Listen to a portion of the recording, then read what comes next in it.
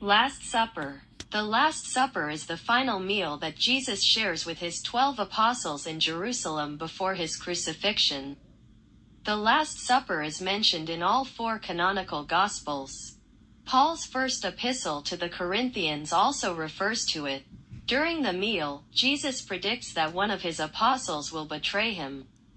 Despite each apostle's assertion that he would not betray him, Jesus reiterates that the betrayer would be one of those present. Matthew chapter 26 verses 23 to 25 and John chapter 13 verses 26 to 27 specifically identify Judas the traitor.